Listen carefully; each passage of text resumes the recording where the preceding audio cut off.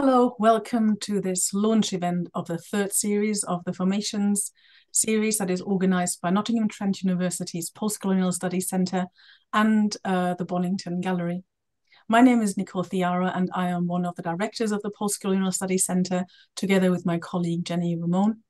Today's event focuses on Adivasi and Dalit Futurism. The multimedia artist Subash Thebe Limbu and Osheen Siva will be in conversation with each other about new dimensions that they introduce to futurism and how their indigenous futurism is informed by their Adivasi and Tamil Dalit identities. Today's event is also the first in a series of collaborations between the HRC-funded Kadal Fest, Formations and the Bonington Gallery. And if you're wondering what Kadal Fest stands for, my co-investigator Judith Misrahi-Barak from the Research Center EMA at the University Paul Valéry Montpellier III will now tell you all about it. In fact, Kadal Fest stands for Celebrating Adivasi and Dalit Literature, Arts and Literature Festival. It is a series of events, and the first launch event just happened last weekend in Nottingham, in person and live, but not online, but it has been recorded. So it is a whole series of events that will happen between October 2022 and February 2023, starting in Nottingham, closing in Nottingham, but also with a whole series of events in India.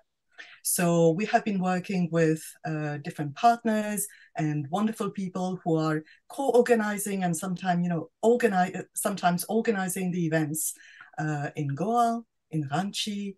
It will include also a festival, a 5-day festival in Adishakti near Pondicherry. And so, of course, we are all aware of the horrors of casteism, but this Kadal Fest series aims at putting the stress on the creativity, the joy and the empowerment that can be derived from being together and sharing moments and different languages together.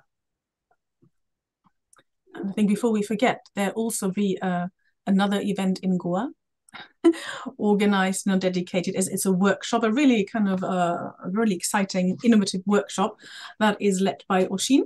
And there will also be another event with Subash. So that's all very exciting. But, before I hand over to everyone else whom we invited, I just want to tell you very briefly about the moderators. This event will be moderated by Professor K.A. Geetha and by Priteegandha Naik, sorry, Preeti. And I just want to introduce them briefly, but because they will be introducing Subash and Osheen, but I want to make sure that they're also properly introduced. So K.A. Geetha is an associate professor at the Department of Humanities and Social Sciences at BITS Pilani in Goa, India. And her research interests are Dalit writing, post-colonial literatures, women's studies, and cultural studies. And she has worked extensively on the literary production and reception of Tamil Dalit literature, as everyone in the field is, of course, fully aware. And Priteegandha Naik has just submitted her thesis on Dalit Futurism. Congratulations. And this thesis discusses Dalit studies, science fiction studies, science and technology studies. And it's from the parts that I have seen, it looks really fantastic. And she's currently working as a research associate at Tata Institute of Social Sciences in Mumbai. So about today's schedule, first, Geetha and Preeti will introduce today's topic and the artists. Then Subash Thebe Limbu and Osheen Siva will have a conversation. And at the end, the audience is encouraged to ask questions via YouTube live chat. So if you have any question, you can start typing that in as soon as the conversation goes ahead. And I would just very much like to thank everybody, Geetha, Preeti, Subash, Osheen, for doing this, for organizing this. It's a wonderful, it's such an exciting event today, and I'm hugely looking forward to this. So thank you very much, and kind of handing over to Geetha and Preeti. Yeah.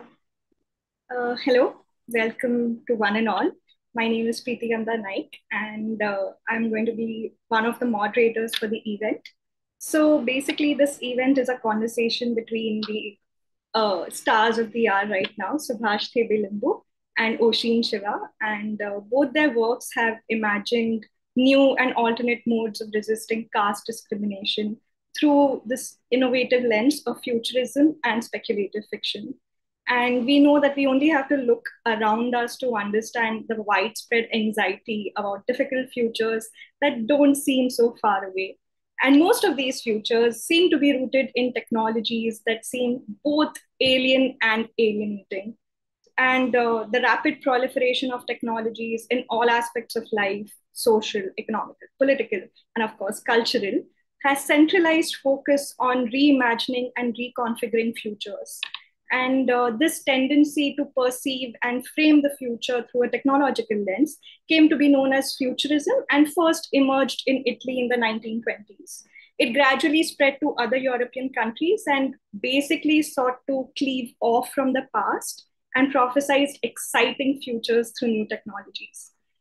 These futurisms, Eurocentric in thought and tradition, believed in technology as the new messiah and crafted technological solutions to solve race, gender, and all sorts of other social issues. So futurism at this point in time believed in technology as a value neutral phenomena and did not consider how it adapts and adopts both social thought. So this linear trajectory was interrupted by futurisms from the margins, which were motivated by different urges to question Eurocentric ideas about progress, about development, about scientific rationality, and these so-called technological futures. Afrofuturism, Latino futurism, Subaltern Futurisms, indigenous futurisms, there's so many that are now coming up and are being and are questioning these Eurocentric ideas again. They are rooted in their own traditional and own cultures, and they intertwine the community's histories and beliefs with technology and posit alternate tomorrows, alternate futures with alternate visions, and that challenge capitalism and industrialization.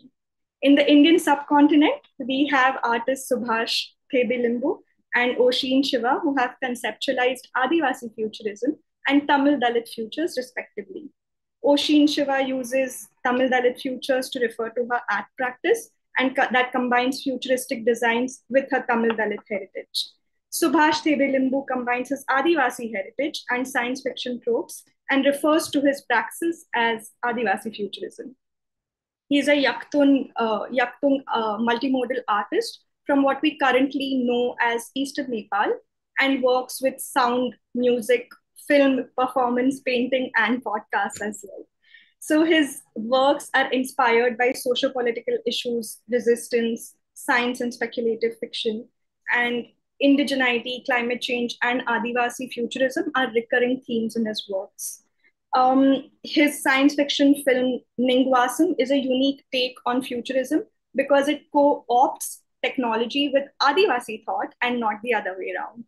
I remember during one of the very initial conversations that we were having when we were conceptualizing this event, Subhash made an offhand comment, that we are all thinking about futurisms without being aware of others who are thinking along the same lines.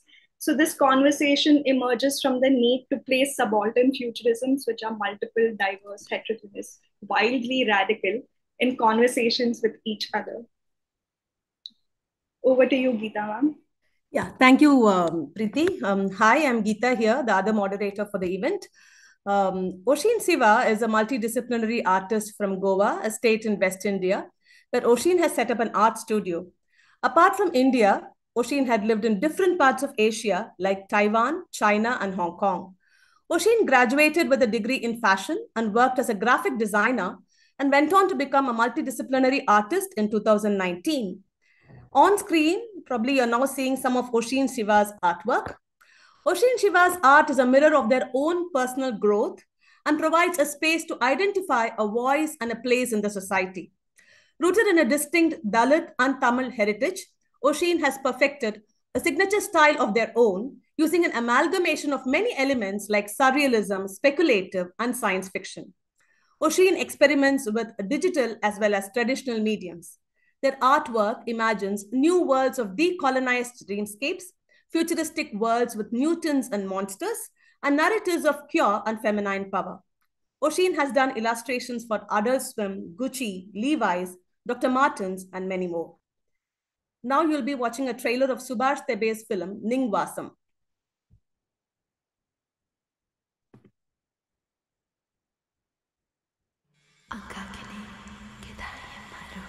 Angka kene kini wade men ibna men thapna tayam lam tiangba.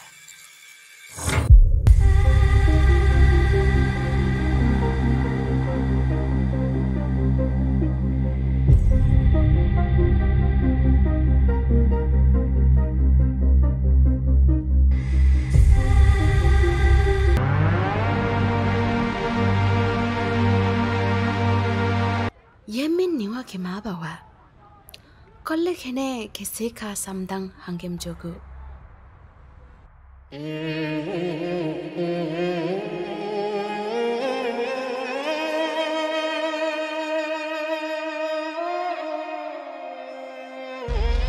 mepnaba itta so itlung o itlung wit manaha no wit songjumha lumo wit jo.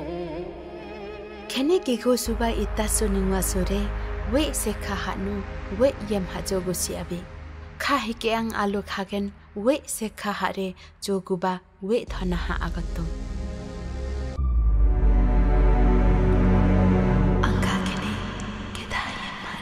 emotions that rise trapped in the clouds that darken the skies and pour back down torrential rain. Yori kesia takama kisukla anga hiki kesia relam takemetla ningsang puk manu tukhi wayam ha nante sira tantik panu wayan hinge afalle sanganga kene nuwa kene namsang tangbiha manga kewasang kene we yamo kewasang kene sade kesia thak tharik lungma tukne.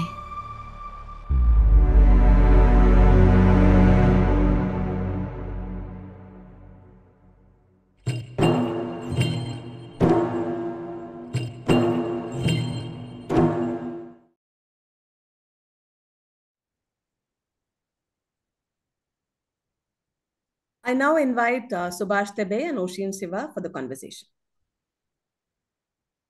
Hi, everyone. I'm Osheen Siva. Thank you so much for having me. Very happy to be part of this and to have a conversation with Subash. I just wanted to start off with asking Subash if you could introduce us to where you belong and how the community that you belong in kind of inspires your work. Hello everyone, inga yakthang lajalang Subash Thebe Limbu, allokan Nepal minglik shinganitum. Allo Vancouver nu patrawa. Hello everyone, my name is Subash Thebe Limbu. I'm from Yakthang Nation, from what we currently know as Eastern Nepal. At the moment I'm speaking from Vancouver, from the land of the proud Musqueam people. And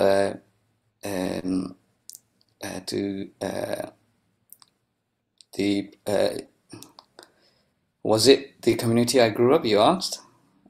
Yeah, just the base of your work in general, you know. Right. So I belong to an indigenous nation in Eastern Nepal. So where I grew up was a small town, which is not our ancestral place, but we moved down from the hills to in a small town where everybody from our community kind of migrated because of the facilities and all the amenities that a city has. So it's a small town called Dharan, mostly populated by indigenous people, mostly from my community and other few indigenous community, along with non-indigenous people as well. So we grew up in a kind of a place which was not kind of traditionally attached to the values that we were we could have because I mean it was the time when all of our say traditions and cultures, I mean it has been kind of what do you call it, say suppressed by the state. I mean for the last 250 years since the formation of the state of Nepal. So I mean, we did grow up in knowing our heritage and knowing our traditions, but not in a way that we could have if it was for us. I mean, it could have been different. So yeah, I mean, it was a small town, and then what do you call it? The sense of belonging, the sense of community was there, and all those kind of things kind of later on, not in my say teenage years, but later on in my life kind of played a huge role. Those everyday kind of, you know, ceremonies and rituals and dances and stuffs, and you could find those kind of links in my work in some way or the other. I mean, I would be interested to know about you know, the place you grew up as well. I mean, if you yeah.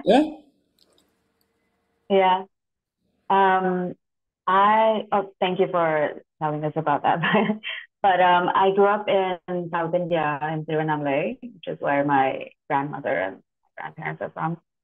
We also moved around quite a bit. My family was in Taiwan at some point, and we also grew up in China, and finally moved back to India about 10 years ago now, which is why a lot of my work has to do about like finding out about my roots and what I stand for and what my voice is. It was a very non-linear way of me getting into the art space. I kind of worked as a graphic designer for a very long time, graduated as a fashion designer, didn't do anything about it like right after graduation.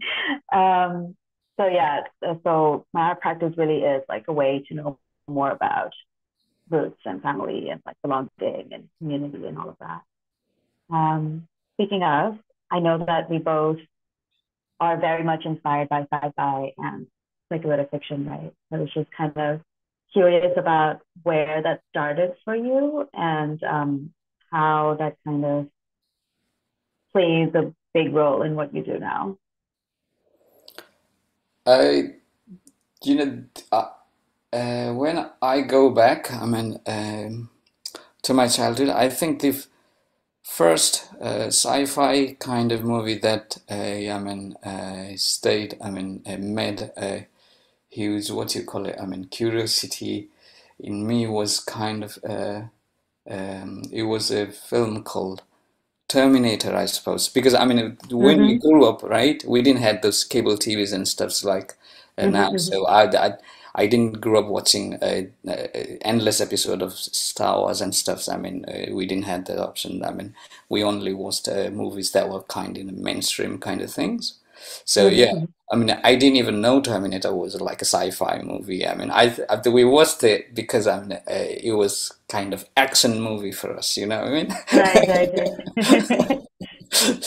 I mean, those kind of things. But later on, yeah, I mean, how could I not? I mean, inspired by Arthur C. Clarke and, you know, all of the sci-fi writers and Isaac Asimov. I mean, like everybody else. But later on, I mean, the most influential and inspirational works were from writers like Octavia Butler, right? So, and it's only been like 5-6 years I've been kind of playing around with these kind of explorations that people like Butler, I mean, have been doing for the, you know, last 40-50 years back. I mean, and yeah, and then gradually, I mean, taking cues from Afrofuturism and indigenous futurism. I mean, and then taking ideas from the genre that I always loved. I mean, but not, I mean, when you say science fiction, I mean, we all know that, I mean, it's like heavily loaded with like colonial kind of, they all talk about the frontiers, I mean, the wilderness, those kind of things. But yeah, I mean, just to kind of not get into those same tropes, I mean, I think we both are doing the same thing, like, trying to explore the decoloniality of that aspects through our creative process. And I mean, I mean, I see similar, I mean, kind of explorations you do. I mean, maybe you could talk about, your inspiration as well. I mean, did you? I mean, what sort of inspirations, I mean, you had while you grew up? I mean, it could be different from mine, maybe. Yeah. Octavia Butler really does play a huge, like, was a huge role model with what I do as well, like, definitely. But I also, I mean, I was quite a lonely child growing up, so I was very into TV as well, and yeah, just cartoons like Jetsons would amaze me, and just sci-fi like animation, Ghibli, for instance, was a huge inspiration, and I think just not like seeing any characters that I could relate to was what I kind of wanted to try and tackle with my work now as well, right? And yeah, also comic books like animation, cartoons, comic books play a huge role aesthetically as well in the work that I do now. And yeah, we had a similar upbringing. There's this. I think I read in your website somewhere. Uh, you said something about growing up in a place, or was it your grandparents' place? I mean, filled with loads of lights and stuffs. I mean, and I could see, those fluorescent kind of colors in your artworks as well. I mean, I'd Yeah, love to know more. Yeah. yeah. So I did grow up in Vellore and Tiruvannamalai. Both of them are in South India. And I don't know if any of you had a chance to visit South India yet. Please come if you do come to India. But oh yeah, Geetha, I'm sorry. But yeah, basically colors play a huge role culturally in South India as well, which is why all of our homes, my neighborhood as well growing up, are usually very bright and colorful. Colors that are especially clashing are significant of joy and brightness. For instance, like in our family, we're not allowed to wear black on like auspicious days, right? Because it's considered to be like not as festive. So I do pick up a lot of my color inspirations and like color palettes from places that I grew up around, or whenever I visit home, I kind of like take pictures and pick up color palettes from there. I'm also hugely inspired by like 80s comic books and things like that, like Jack Kirby, for instance. I'm kind of inspired by like bright comic booky aesthetic for like comic books or just artworks that I do. Mm. I think we can talk more about maybe, I mean, say for instance, what do you think? I mean, I'll tell about, I mean, what do I think about Adivasi Futurism? But I mean, Yeah. for yourself, I mean, what do you think when you say Tamil Dalit futures? I mean, I mean, if you can give a context on the word Tamil, because I may not know, the context behind the word. I mean, for myself, I mean, I could talk, I mean, in later on, yeah. So just a general like gist of what the word Dalit means. It kind of came from it's a Sanskrit word. It means broken or shattered, right? And the community is known as like the lowermost they belong to like the lowermost caste strata. And I, in specific, come from a community called Pariyar, who belong to South India. We're mostly from Tamil Nadu, Kerala, and Sri Lanka. It's the word pare translates to drum in Tamil. And it is believed that we were essentially drummers who were hired for funerals or festive things for the royalty back in the day, which is kind of the lineage in which I come from. And for me, Tamil Dalit Futurism is essentially, I see it as like a sister kind of school of thought of Afrofuturism. I'm like hugely inspired by Octavia Butler, like I said earlier. It's just a way for me to reinterpret and kind of reimagine personal histories, history from my family, history from the community, and kind of imagine a better future, one with more, hope and solidarity, pretty much. I'd love to know what Adivasi Futurism means to you. Thank you. I mean, Adivasi Futurism, for me means like, the reason I chose the word Adivasi, which basically means, indigenous in both Nepali and in Indian language.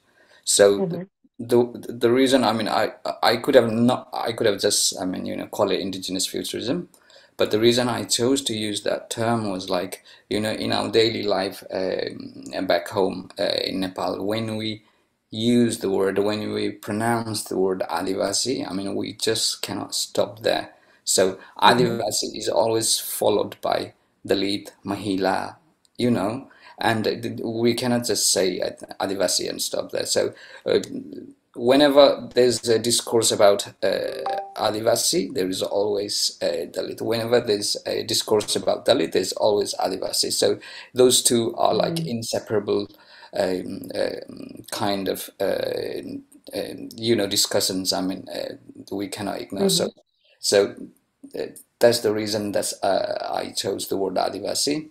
So it could, in a way, incorporate not just Adivasis, because we're not the only ones marginalized in our part of the world, right?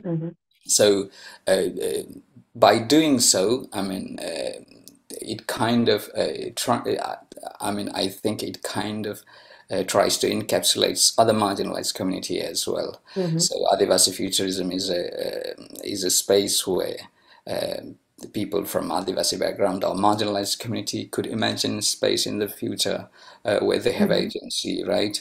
Or where you could imagine a future where the praxis of like colonialism, casteism, and capitalism kind of dismantled.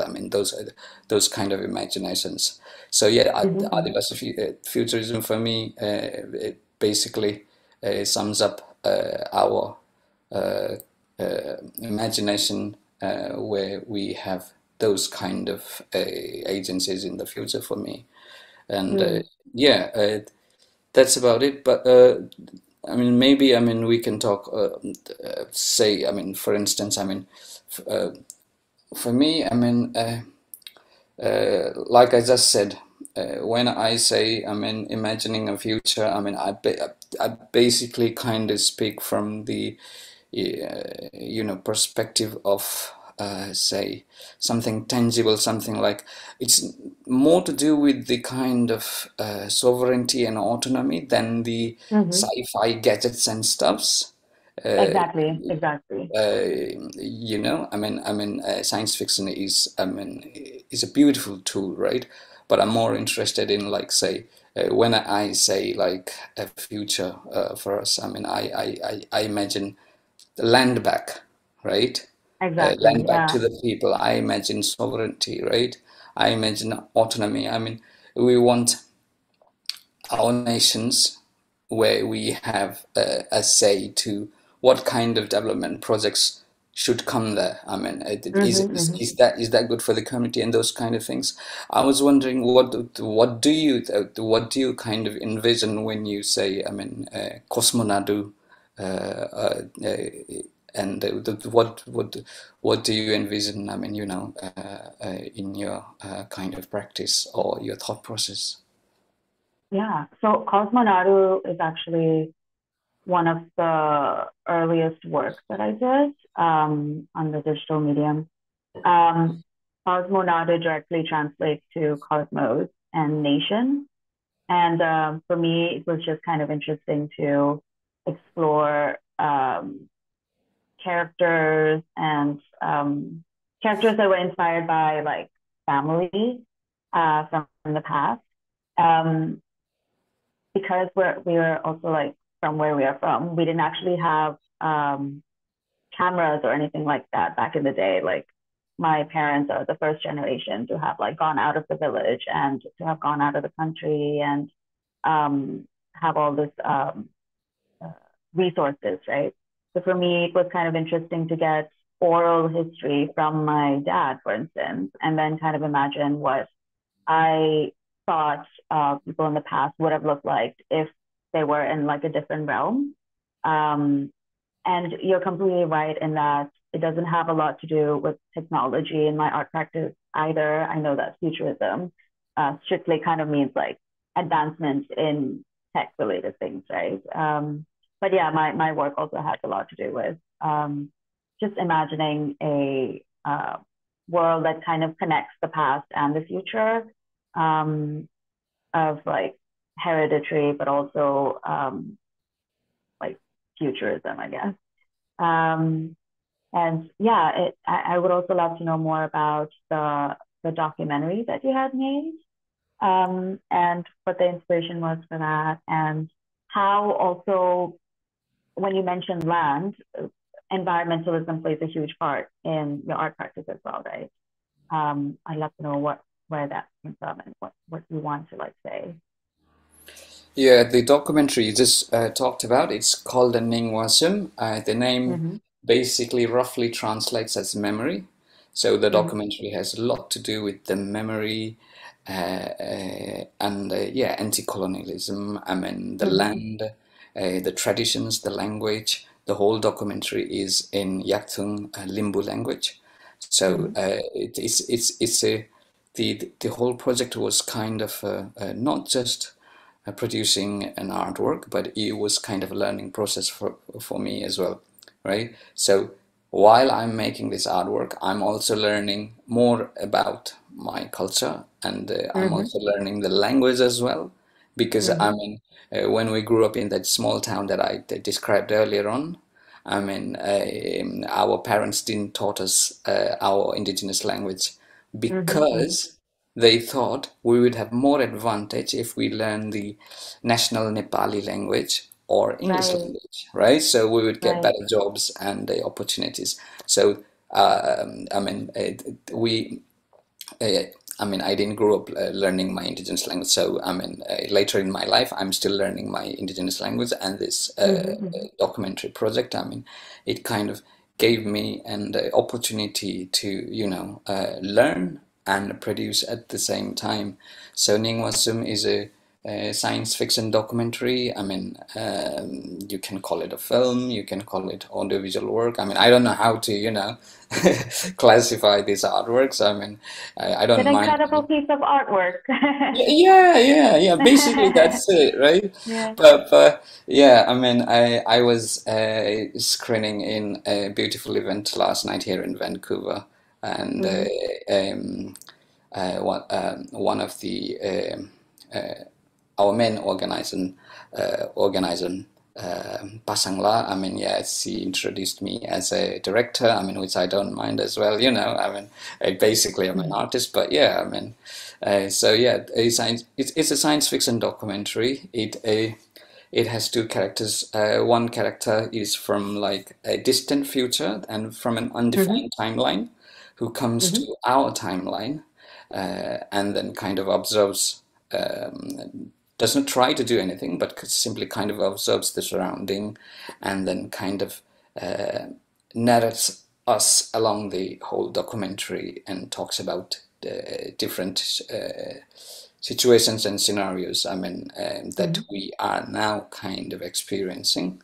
And yeah, I mean, it's a, I mean, it's a, what do you call it? It's something that kind of imagines that some futures is already there for us that we can aspire to, right? Yeah. So it's basically more about urging us to think about, you know, what could happen. I mean, you know, Yeah. so it's like talking to us, like if what would you do to get into that timeline which is already there? I mean, I don't want to get into that deterministic future or undeterministic future kind of thing, but it's basically talks about our responsibility, like what are how prepared or to what length could you go to achieve that kind of future? I mean, it's basically my whole practice is kind of revolves around that thing. And yeah, I mean, yeah, that's about the documentary. I mean, I mean, yeah, thank you. That's what I love about this space. Sorry, what were you saying? No, you go ahead. No, I was just saying that's what I love about this space as well.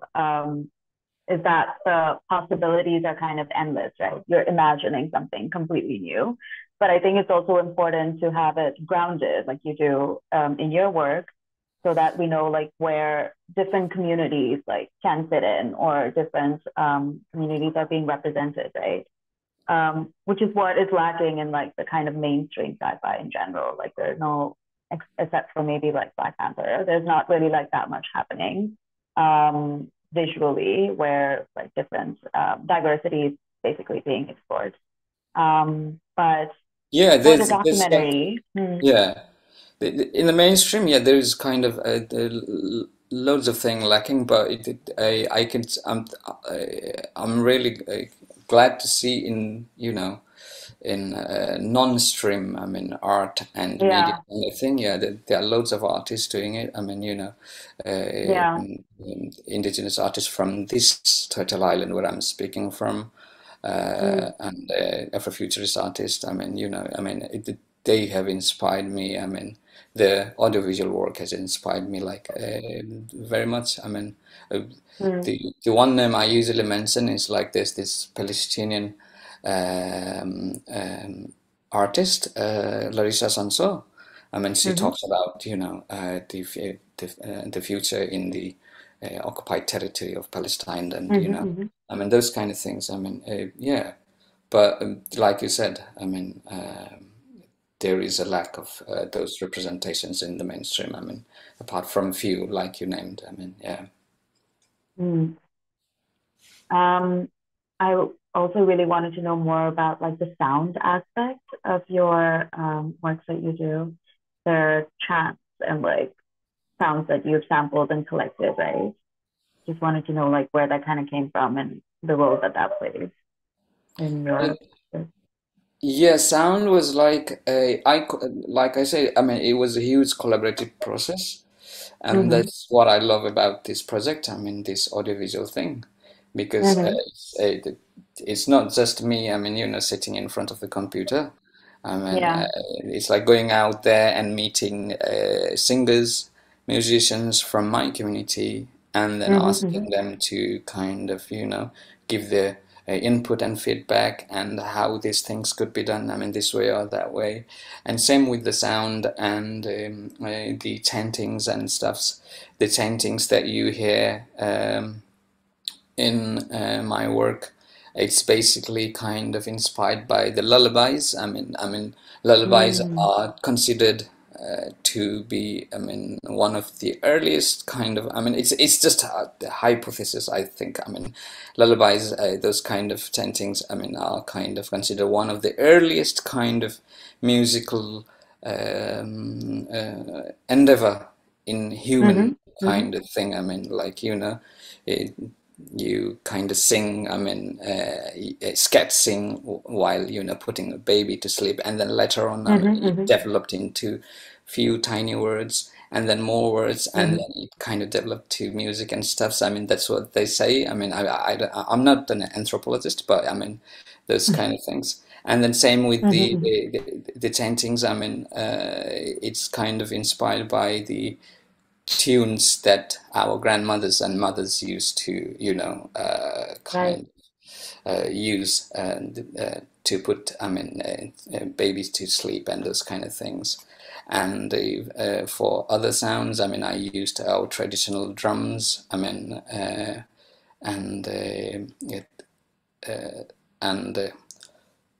apart from that, I mean, I used electronic music as well, which I'm very kind of interested in.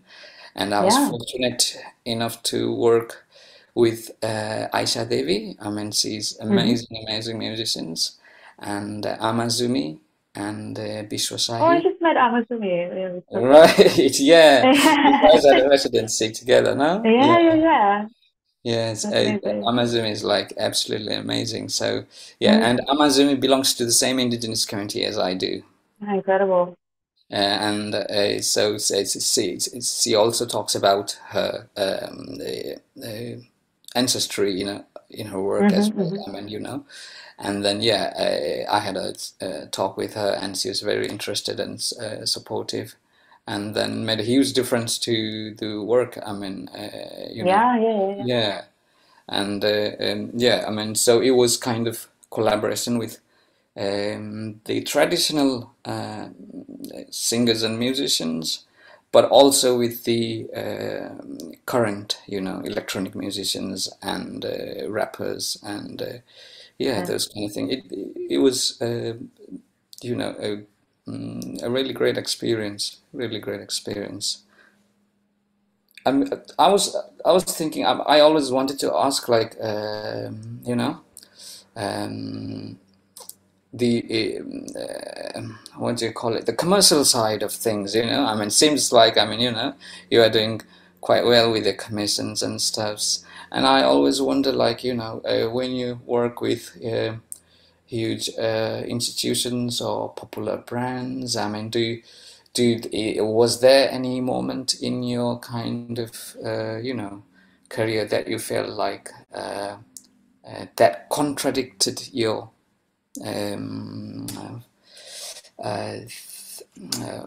your philosophy, and was there any kind of moment that you had to, you know, maybe I won't do this, maybe I won't do that? I mean, you know, that kind of stuff.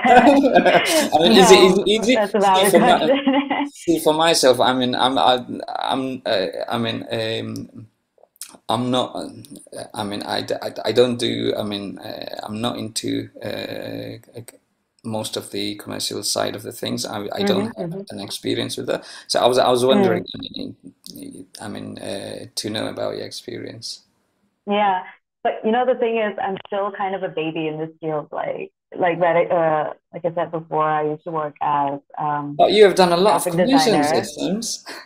Yeah, but I essentially started over the pandemic, actually, like to do my own thing. Yeah, to like start freelancing. So I guess at the beginning I was just like, give me everything, right? Like I'll take whatever, just trying it out.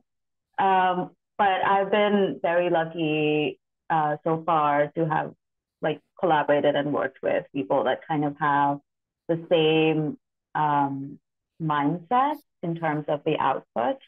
I haven't had an experience yet where I'm just like, I don't know if I'm gonna like work with you, you know. But I am like still learning and like trying to choose thoughtfully. But it's also very hard because a lot of there is no clean brands out there, honestly. Like they all have Mars backgrounds. So yeah, I do a lot of research and try and like pick collaborators and commissions in which I feel like I can give something. The reason kind of in the same level. Right. I mean, the reason I'm asking is like, you see, I mean, it seems like we both are kind of interested in the activism side of our life, apart from the creative practice as well, right? So, Yeah, so, yeah, yeah. so for me, I mean, I don't necessarily kind of relate my artwork, I mean, directly to the activism. I mean, because I mean, going out in the streets is totally different from making a Yeah, movie. I mean, you know, I mean, yeah. which I kind of, you know, differentiate.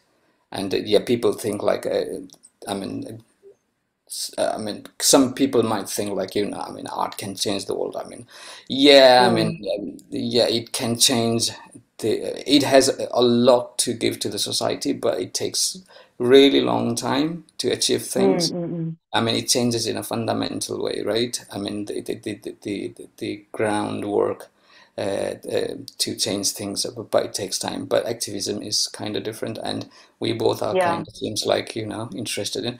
And while doing so, I mean, I find it quite hard. I mean, um, you know, choosing to you know, to work with so and so entities on so and so institutions, right? Should mm-hmm, you take mm-hmm. permissions from so and so people? I mean, those kind of things. I mean, I find it. I mean, I find it hard not to talk about it. You know what I mean? Mm, So, mm, mm, mm. that's the reason I asked. I mean, you know, because you worked Yeah, a no, year I get in a it. I'm bunch. still kind of, yeah, yeah, no, I get it, I get it. But I'm also like a full-time illustrator, and I'm trying to do my art practice like alongside this, right? And I'm always happy to kind of work with publications or organizations that have been working in this space, to kind of help with the visual aspect of it, to kind of enhance or explain what they're talking about, right? Dalit Art Archive, for instance, is somebody that I worked for recently. The Caravan is an organization in India that does a lot of I citizen just remember. related news. That's weird. Sorry, I just remember something. I mean, you know this thing,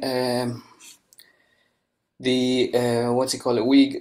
There's lots of image making in Nepal as well. You know, like Mm-hmm. depicting, you know, Hindu goddesses as like using the image of Hindu goddesses like Kali and stuff. I mean, I see Mm-hmm. some of the images in your work as well. I was just wondering, I mean, how do you navigate using those images from Hindu goddesses? I mean, that kind of has a link with, you know, all of the things that lead to casteism in a way in Indian Yeah, yeah, yeah. subcontinent. I mean, including my country, right? I mean, I was just wondering, how do you navigate with Yeah. those kind of things? So I have actually only done Kali in the past, and Kali in the Hindu mythology kind of has a lot to do with representing like the community. I'm actually not very into. I mean, I don't usually kind of dabble in Hindu mythology in my work for the same reason that you had like mentioned, right? I'm also like very not religious, and but my parents were, and they're like very orthodox, kind of believe in God, and that kind of put me off of it, which is why I don't kind of explore it in my work. But it is kind of, at least in the illustration space, it has become kind of a trend to kind of reimagine gods and goddesses into something else that applies to left, right? But I guess it's a way of reinterpreting and reimagining what the base is into something else. Right, right. Mm. Yeah, I mean, yeah, it's amazing. I mean, I don't know. I mean, if the word is claiming something that was not, you know, that was not there for the purpose that we are trying to, you know, kind of put forward. I mean, I don't know, maybe it fits into that kind of thought process as well. I mean, I was just kind of, you know, curious. Yeah. And maybe, I mean, I don't know how much time we have. Maybe we can talk about. Maybe we have some questions. Yeah. Maybe we can answer some questions if there is. There is a question from Heather Albaro to Subash. How do people in your indigenous culture or community typically conceive of humans as relation to other species? And how do other species feature in Adivasi visions of better, more liberated, autonomous, etc. futures? It's there in the chat box. Yeah. Right. Thank you, Heather. So all animated beings in our indigenous philosophy, I mean, there's I don't have to make it up. There's this. Those are the lines from the oral traditions. I mean, all of the animated beings and animated beings, I mean, they are treated equally. So all of the plants, flora and fauna, I mean, they have the equal rights in our indigenous philosophy. So no matter, so every time you you know, you plant a crop, or every time you kind of you know, cut down the trees, I mean, you have to kind of, you know, ask for like an apology, I mean, doing so, and then, you know, only proceed. I mean, those kind of things. So it kind of, it's not unique to our indigenous community. I mean, most of the indigenous community in the world, I mean, we have the same kind of philosophy towards nature. And this kind of interestingly brings to these new conversation around the world going on about the rights of the river, rights of the forest. You see, the rights of the, I mean, the beings around us. And in Nepal, I mean, we don't have that conversation as much as there is in Turtle Island in here. I mean, there are codes in indigenous community. They have their own codes as well. But I mean, I was listening to interviews of the chiefs in some parts of the indigenous nation here in Turtle Island, and they were talking about the complexities of, like, they have federal court and they have like in First Nations court, and then even though there is no like kind of clear-cut kind of what kind of agency the community has, but there is something going on, and there is this conversation going on, and yeah, I mean, that kind of thing we should, I mean, push the envelope, you see. I mean, you know, I mean, we do what we can, I mean, in our lifetime, and then the next generation will do, I mean, push the envelope, I mean, a little bit more further, I mean, you know. So yeah, I mean, that's really the idea of like human relations to other species. I mean, in fact, I mean, most of the oral stories and traditions, I mean, in our community, I mean, we see other species as siblings. Like we have we have folklores and stories about many, I mean, animals being our brothers and sisters and siblings and so on. So while you have that kind of mindset already, that you see some other species as your siblings, I mean, you wouldn't think of you know, exterminating them for their skins or furs and stuff like that. I mean, because it's kind of ingrained, that it builds up your psyche. I mean, in your psyche, that no, I mean, they are your brothers and sisters. I mean, you shouldn't do that to them. I mean, so I think it's really important. I mean, those kind of you know, ideology to have. So yeah, thank you for the question. There is one other question. Thank you, Subash, for that.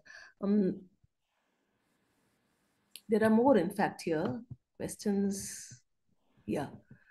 Thank you both. It is incredibly inspiring to listen to your conversation. This is Marina Rinsha writing from the On Page On Stage channel. Then to Osheen, you said this question is to you, Osheen. You said you were moving a lot when you were younger and that your family has lived in China. I'm wondering to what extent you felt your Dalit heritage as part of your identity at that time. I mean, as I see it, one of the main reasons Dalits are aware of being Dalits is that they are marginalized in South Asia. So I'm wondering how far you being a Dalit was an issue at all when you lived abroad. Yeah, this is the question. Okay, so when I was in China, I was in middle school, so we didn't really know too much about. My family didn't really discuss too much about our background growing up. I think it was a way of maybe shielding me from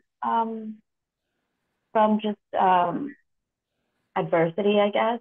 So I didn't really know too much about what it was when I was growing up. It's only recently now, which is kind of what I'm learning, which is what I use my art practice for as well, to kind of figure out family history and belonging and community things. So I don't know, just being an Indian was different. In China, I was one of the 2 people in my class. Yeah, that existed in China in general. So I don't know if it had too much to do with just being Dalit, as it does just being a brown person in an international school in China. I'm not sure if that answered the question. I hope it did. I think Heather Albero says, very fascinating and insightful. Thank you, Subash, and thank you to Osheen. Both of your work sounds urgent and timely. Yeah.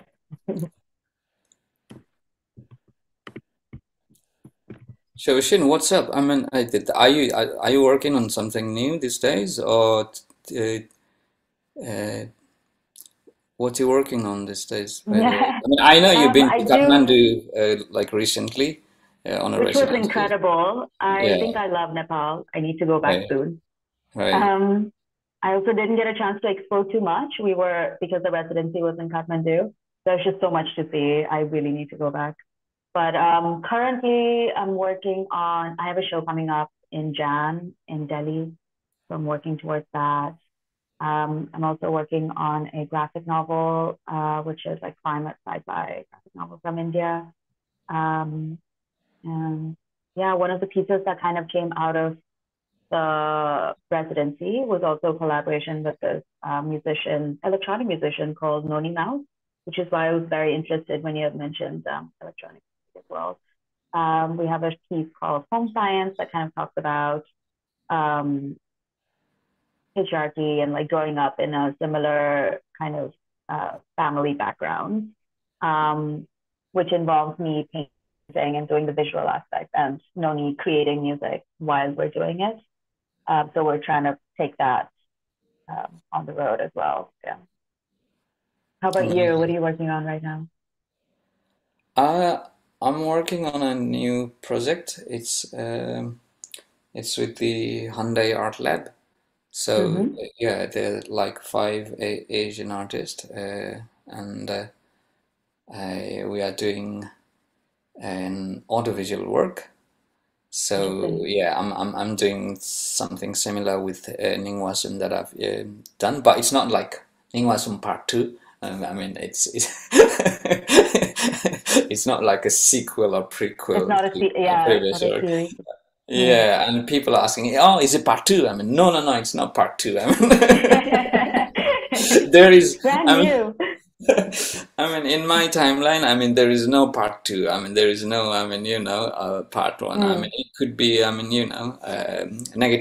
or -3. I mean, it could be anything. But I mean, it's not. But yeah, it's an audiovisual work, a short, 10 minutes audiovisual work, and I'm going to film it in indigenous nation back in Nepal this December. I'm going there in end of November, flying there. So yeah, and they will be kind of ready next year around April maybe, yeah, and hopefully, you guys will get the chance to see it. Yeah, that's amazing. I look forward to that. Yeah, same here. Yeah, we are looking forward, Subash. There's one question from Judith, Ms. Rahi Barak. Can you say a bit more about the comparison between Afrofuturism and Dalit Futurism? How fruitful or constraining would such a comparison be? Either of you can take this.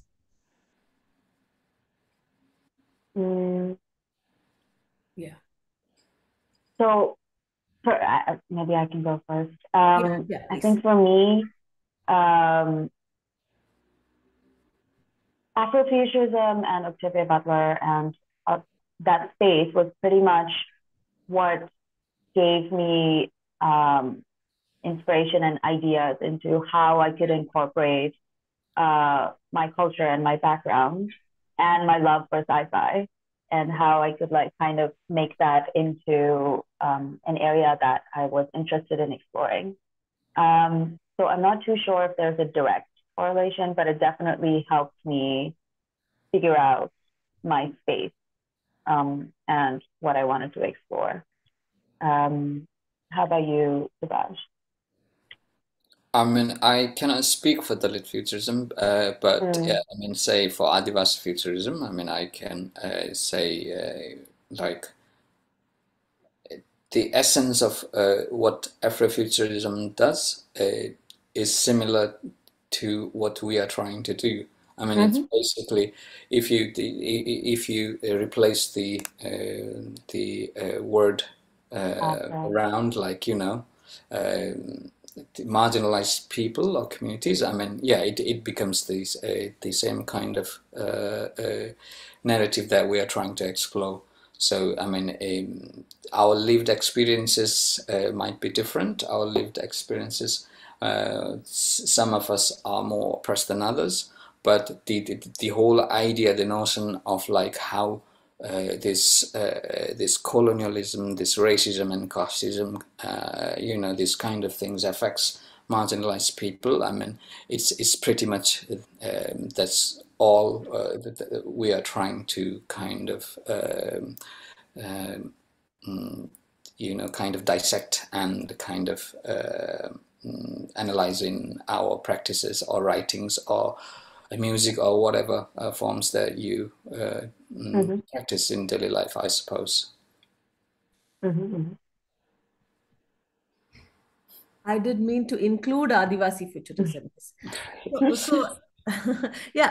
Thanks, Subash. As a continuation, I just want to ask you, so do you see Adivasi Futurism and Dalit Futurism in the same light, or is it going to be, do you think that there is some kind of a difference between the two in terms of politics and in terms of the way it is playing out now?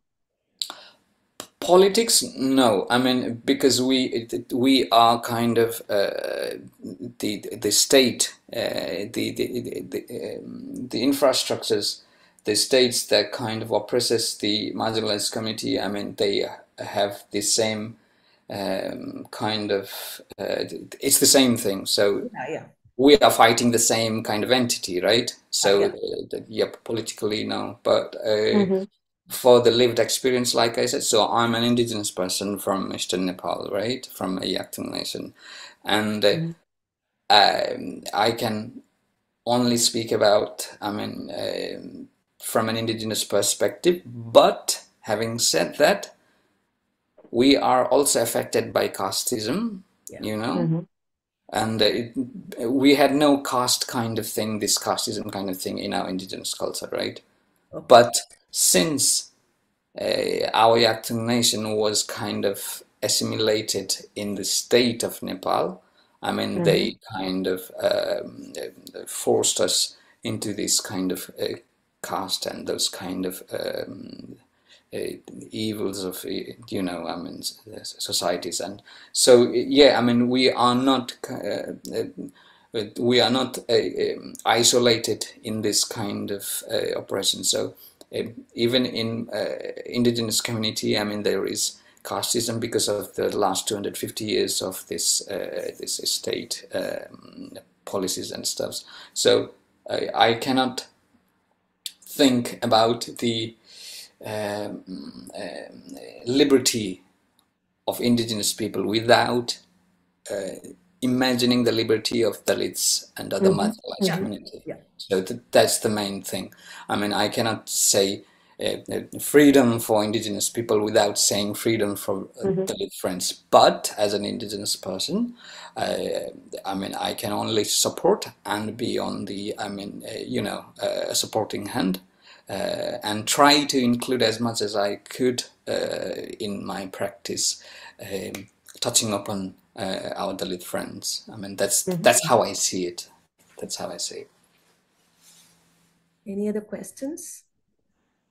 I have a question for both Subhash and Osheen.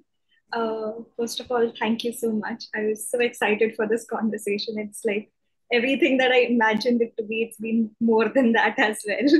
So when Subhash, this question is for you.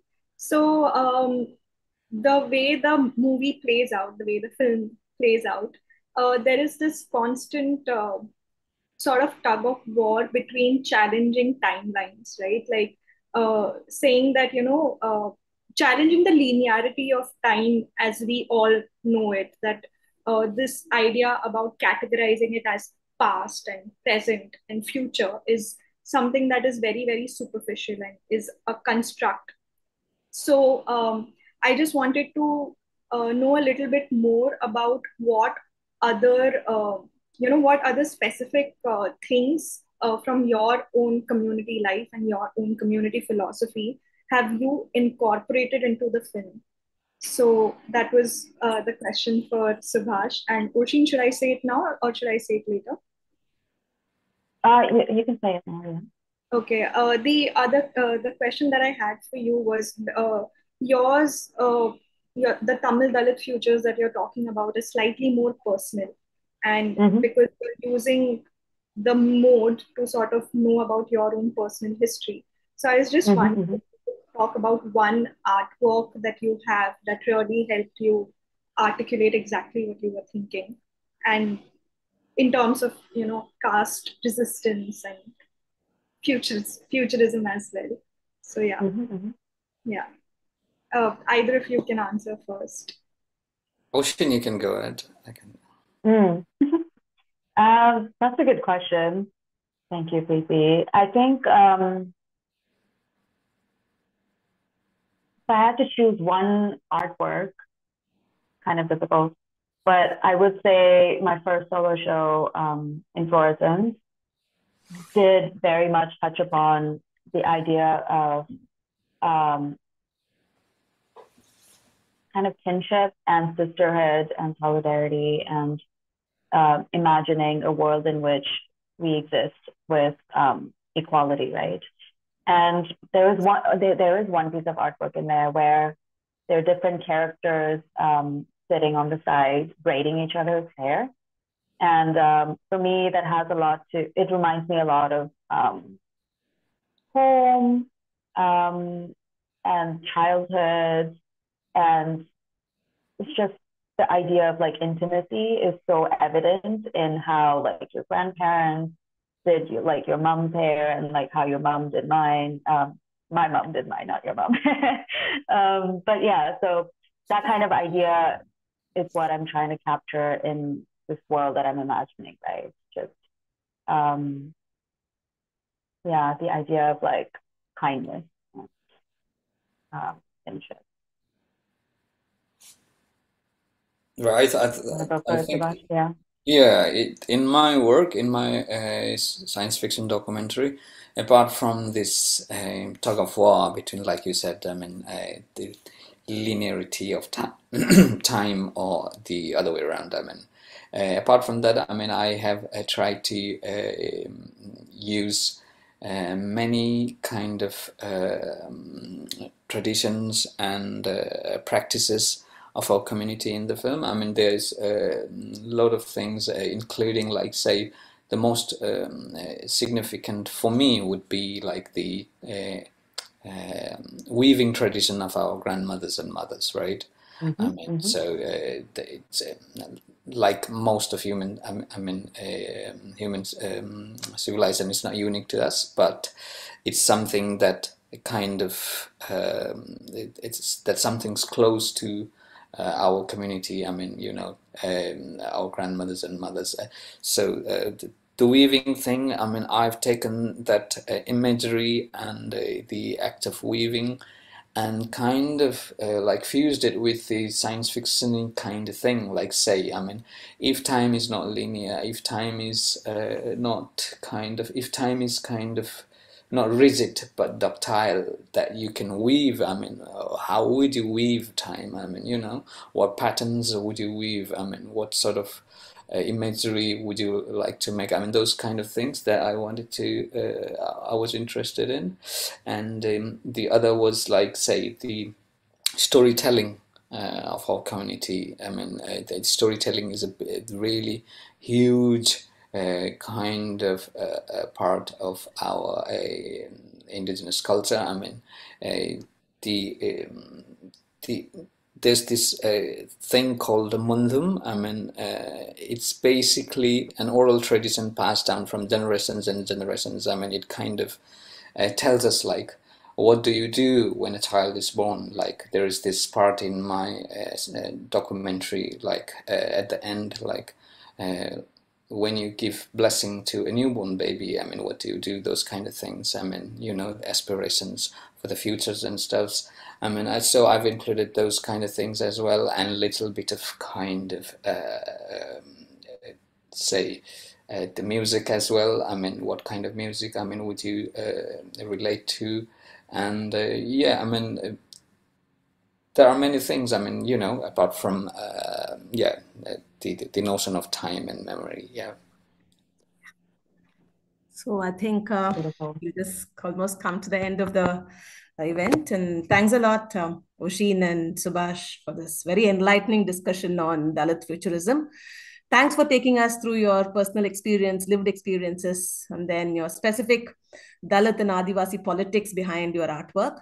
I think this conversation was very, very important for us on two grounds. One is, of course, the rapid technological transformation that the countries within the subcontinent are going through now, and then how Dalitness and how Adivasi or indigeneity will play out in the futuristic worlds, not only in the present, but also in the futuristic worlds. That is one thing.